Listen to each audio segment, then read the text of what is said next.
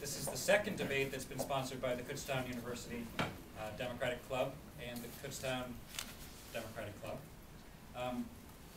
The first one was very exciting. We had two candidates. We had a real debate. It was very enlightening, and one that I was really pleased to be a part of, because we had two candidates at that debate that I think would be good representatives of us.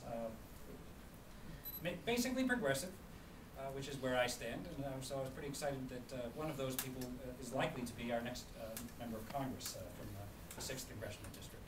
Tonight we have one candidate here, but we're still going to run this as a debate. We have an empty seat. If Congressman Holden decides to show up, he's welcome to participate for the remainder. I'm not being cynical. We want to make sure that people have enough time to ask their questions, so we are going to limit you to 2-minute answers, just like the debate was. If you want a 30-second rebuttal, you can have that. I appreciate that.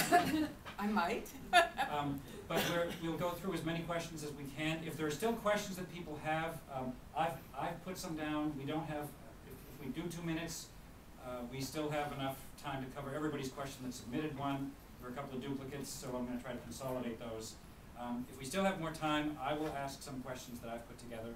But if you have questions, please bring them up, or have Wade and Karen or one of the guys from the Democratic Club will bring them up for you.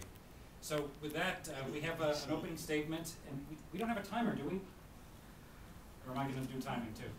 There's a cell phone here. Is that to keep time with the timer on it? I'll use mine. That's a recorder. Oh. I'll just use mine, that's fine. Okay.